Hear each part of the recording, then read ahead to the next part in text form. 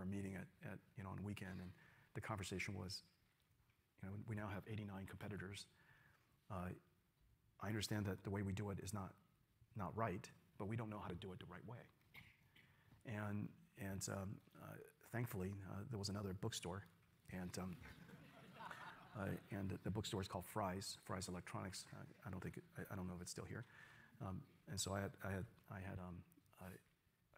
think I drove Madison, my daughter, on a weekend to Fry's, and it was sitting right there, the OpenGL manual, which would define how Silicon Graphics did computer graphics. And so it was right there. It was like $68 a book. And so I had a couple $100. I bought 3 books. I took it back to the office, and I said, guys, I found it, our future. And I handed it out. I had 3 versions of it. I handed it out. Had a big, nice centerfold. The centerfold is the OpenGL pipeline, which is the computer graphics pipeline.